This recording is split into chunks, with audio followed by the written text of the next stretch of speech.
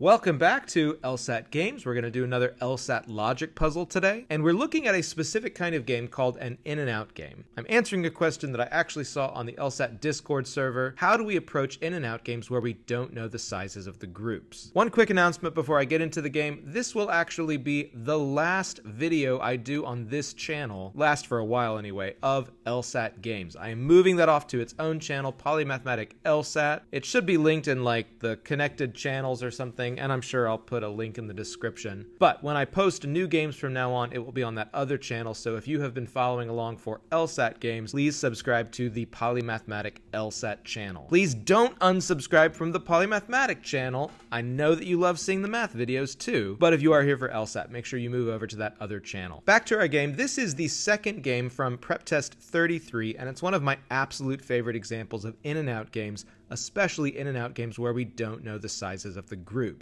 An in and out game, of course, is just a special kind of grouping game where we have only two groups. In this case, we're going to be looking at birds that are either in a forest or not in a forest. But pretty much any game with just two groups work that same way. We're at Clinic A or Clinic B. We're scheduling classes in the fall, or we're scheduling classes in the spring. We're looking at, I don't know, cars on a used car dealer car lot and cars not on a used car dealer car lot. Although we would always prefer to know the sizes of our groups in a grouping game, an in and out game is the best kind of grouping game to not know the sizes of the groups. Because for the most part, every element, regardless of the number of elements in a particular group, must end up in one of those two groups. But let's go ahead and jump into this one to see if there are any nuances to how we want to approach it. Questions 6 through 12, Prep Test 33, Game 2, here we go. Birdwatchers explore a forest to see which of the following 6 kinds of birds, and we get our list of elements right away. G, H, J, M, S, and W. It contains. The findings are consistent with the following conditions. Okay, classic in and out setup. We're either in the forest or we are out of the forest. So let's set up our diagram with an inside and an outside. Also pretty distinctive of in and out games, as I quickly scan down the clues, I can see that they are entirely conditional statements. In and out games usually have all or almost all conditional statements as clues. Let's go ahead and symbolize these. If harriers are in the forest, then grosbeaks are not. So if H is in,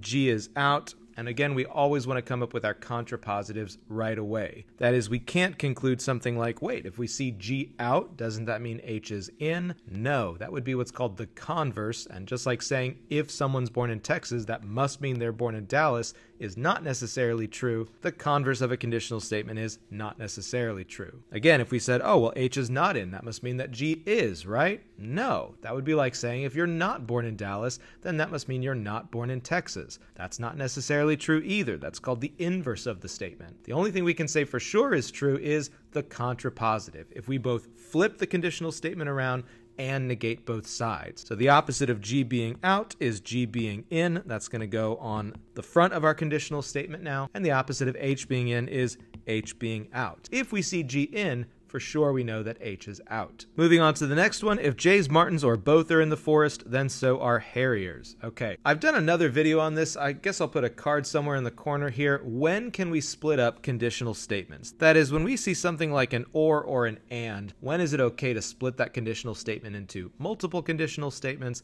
and when do we need to actually keep it all paired together? With or on the if side of our conditional statement, we can separate this out. Jays actually have nothing to do with Martins here. The or here is telling us if we see J's on the inside, regardless of what's happening with M, harriers definitely have to be in. And similarly, if we see M on the inside, regardless of what's going on with J, H also has to be in. Our contrapositives there, of course, would be if H is not in, J is not in, and if H is not in, M is not in. Now, one thing you want to resist the temptation to do right now is to start to pair a bunch of these conditional statements together. To say, oh wow, if G is in, H is out. If H is out, J is out. So I should write down a whole new clue here. If G is in, J is out. And then its contrapositive, if J is in, G is out. That's certainly true, but in this particular case, we've got 4 different conditional clues, and there could end up being dozens of these kind of domino train deductions. What's more, any scenario where we put G on the inside and then H on the outside, we will naturally follow up by putting J on the outside because of the HJ clue. We don't need a separate deduction connecting G to J, it's just going to happen naturally as we work out the scenario. So for now, let's ignore those kinds of domino deductions, and we're going to look for just one other kind of deduction after we finish symbolizing our clues. We're on the third clue here. If wrens are in the forest, so are grosbeaks. So if wrens are in, G is in, and then of course the contrapositive. If G is out, W is out. And then finally, last clue here, if J's are not in the forest, shrikes are. I have no idea if I'm pronouncing that correctly. I am not a bird expert. And the contrapositive, of course, would be if shrikes are not in the forest, J's are. Now, like I said, you don't want to spend time looking for those kind of domino train deductions, but you do want to spend time looking for what I call coin flips. Coin flips on an in and out game are conditional statements that begin one way and end the opposite way. That is, they begin positive, like H and G are in the forest, and then they end negative, H and G are out. Or this other one, J is not in the forest, S is in the forest. That one begins negative and ends up positive. These kinds of coin flip deductions are important because they tell us for sure where one of the elements, at least one of the elements, must go. In other words, consider something like the HG clue.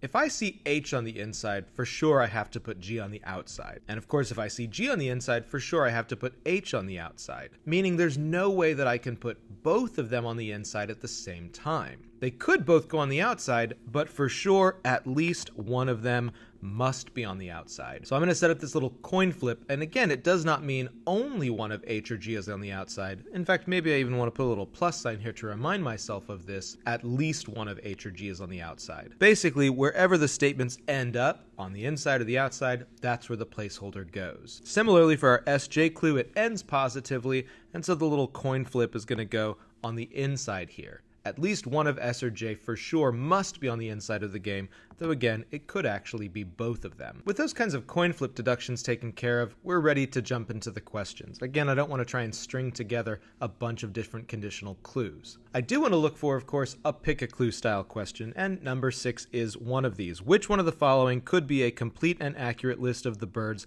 not in the forest? Now, normally on a pick a clue style question, we want to see a complete list of the elements, but on an in and out game, it's pretty common to see just one half of the game. In this case, we're given the outside, and so it may be useful to keep track of what's on the inside as well. For example, answer choice A, if Jays and shrikes are the birds that are on the outside of the forest, and that's a complete and accurate list of the birds on the outside of the forest, everything else, G, M, W, and H, would have to be on the inside of the game. But right away we can tell that's not possible. G and H are not supposed to be on the inside of the game together at the same time. One of them has to be out. And so we can go ahead and cross off answer choice A, and for that matter, answer choice E makes the same mistake. One of H or G has to be on the outside of the game. From there, though, we'll just go through the rest of the clues. If Jays, martins, or both are in the forest, then so are harriers. And again, our contrapositive there was that if harriers are out, both Jays and martins have to be out. So B is no good because it has harriers out, but does not have Jays or martins out. Neither C nor D have harriers, though, so we can move on. Third clue says if wrens are in, so are grosbeaks. And again, by contrapositive, that means that if grosbeaks are out,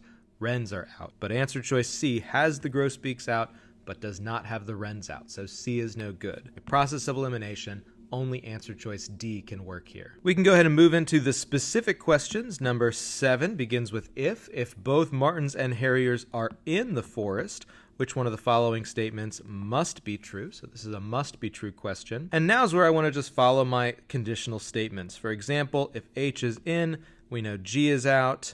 And if G is out, we know W is out. If M is in, H is in, but of course we already have H on the inside. The only other two elements right now are J or S, and of course I want to keep in mind this little coin flip tells me at least one of them is in, maybe both, but for sure one of them has to be in. I think that's all we can figure out for sure, so let's go to the answer choices. A, shrikes are the only other birds in the forest? Well, no, not necessarily, because it could be J. B, Jays are the only other birds in the forest? No, not necessarily, because it could be S. It's tempting now to select C. The forest contains neither Jays nor shrikes, But actually, we know that can't be true. One of them has to be in. We just don't know which one for sure. So C is not a must be true either. D, there are at least 2 other kinds of birds in the forest. Well, again, I know I could have 2 other kinds, but I don't have to have at least 2 other kinds. Instead, I have to have at most 2 other kinds. Answer choice E is the best choice here. Let's move on to number 8, our next specific question. If jays are not in the forest, which one of the following must be false? Well, if jays are not in, then for sure shrikes are. That's that JS placeholder at work there. S is in. Do we know something else?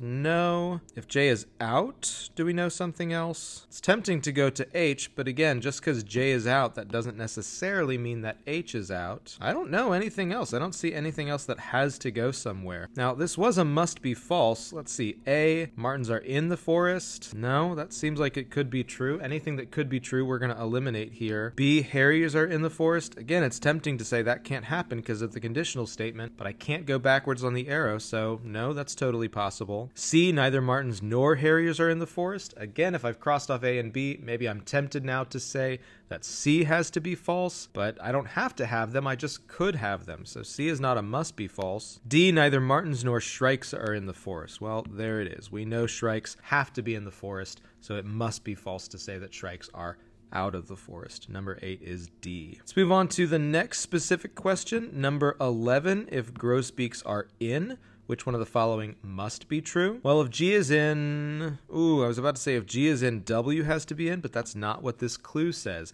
If W is in, G is in, but not necessarily the other way around. We can say for sure, though, H is out, and when H is out, both J and M also have to be out. Of course, when J is out, S is in. And so the only thing we don't know about right now are the wrens. But again, they could be either in or out based on the clues. As far as what must be true, shrikes are in the forest. Yes, 11 is A. Very simple. All right, next question, number 12. Now, specific questions begin with both if and suppose. And the key is that they're adding information to the game. So notice number 12, suppose the condition is added. So they're giving us an additional rule here, but they're not invalidating any of the rules that are here already. So this is a specific question we can do next. It might be a little tougher than other specific questions. I mean, just looking at it, you can see it's a little bit longer. But as long as it's not invalidating a rule, we don't really need to treat it like one of those weird complex questions that we're going to save for the end. Suppose the condition is added that if shrikes are in the forest, harriers are not. Which for us, we can also say by contrapositive, if harriers are in the forest, shrikes are not. If all other conditions remain in effect, which one of the following could be true? So unfortunately, they're not giving us something we can put right in the diagram, so I'm just going to have to try out some answer choices instead. And the main thing I want to remember is I do have this new clue to make sure any scenario they tell me about works with as well. A, the forest contains both jays and shrikes. Well, that definitely used to be possible, but right now, if jays are in, H is also in, and with my new clue, this scenario is not okay. When H is in, S is supposed to be out. When S is in, H is supposed to be out. So actually that does not work. I can go ahead and cross off answer choice A. B, the forest contains both wrens and shrikes. Well, my new rule says if shrikes are in, H is out, J is out, if H is out, M is out, and of course if wrens are in, grosbeaks are in. So that's all 6 elements. Does that violate the new conditional clue? No, so that seems totally possible, so number 12 must be B. So let's move on to our general questions. Number 9, which one of the following is the maximum number of the 6 kinds of birds the forest could contain? So let's address the elephant in the room, or I guess the bird in the forest. Maximum and minimum number questions. On an in and out game where we don't know the sizes of the groups, which is what's been happening so far. Sometimes we've had up to 4 birds in the forest, sometimes only a couple, maybe 2, maybe 3. The fact that we haven't known exactly how many birds are in or out of the forest doesn't really seem to have affected much so far. But on an in and out game where we don't know the sizes of the groups, maximum and minimum number questions are very common. For the most part, though, we just want to treat these like other general questions. We're going to use our deductions, we're going to use our previous specific instances, and see what we can eliminate before we actually have to start trying out answers. Like in this case, if I'm looking for the maximum number, well, again, for sure I've already seen 3, so I can go ahead and cross off A. There's no way that 2 is the maximum. But also up here on number 7, remember that JS clue says at least one of J or S is in. It could have been both of them, so I could easily see 4 birds in the forest. The question I have is, can I get any more than 4? And for this, I'm actually going to look to the outside. We've always had 2 or 3 birds on the outside of the forest. The only exception to that was number 8 when J was on the outside. So what happens there if J is on the outside? Can we put everything else in? G, W, H, and M? And of course the answer is no, because there's no way to have both G or H on the inside at the same time. In fact, really, we didn't write this down, but we should have brought our deduction down. One other thing we did know on number 8 is at least one of G or H was on that outside. So there's no way to get 6 birds in, and for that matter, I'm not seeing any way to get 5 birds in either. This one must be answer choice C. Finally, last question, number 10. Which one of the following pairs of birds cannot be among those birds contained in the forest? A, jays and wrens. I've never seen it, but is there some reason it's impossible? I'm going to go ahead and keep it for now and just see what else we can eliminate. Jays and shrikes? No. For sure those can be in at the same time. We've seen that possibility on number 7. Shrikes and wrens? We saw that on number 12. Cross off C. Jays or martins? We saw that on 7. Cross off D. Shrikes or martins? We saw that on 7. Cross off E. And so by process of elimination, number 10 has to be A. This is a great example again of how we do not need to do the domino train deductions. If we do the domino train deductions, we realize, oh, when you put J in, you have to put H in. When you put H in, you have to put G out. When you put G out, you have to put W out. But again, that would be 3 separate deductions we're coming up with, plus their contrapositives, plus any other connections I haven't already made, all for one general question where we could just check our previous scenarios anyway. It's a waste of time to do those domino train deductions. And that's that. I am pretty confident, you can look it up and correct me if I'm wrong, but I'm pretty confident we have gotten all 7 of those questions correct. That is how I would approach an in and out game where you do not know the sizes of the groups, and more generally, of course, how you approach in and out games with all their conditional clues. I hope that's been helpful. Like the video, subscribe to the new channel, Polymathematic LSAT. That will be where I post my next game. I will link that down in the description below, and otherwise I'll see y'all next time.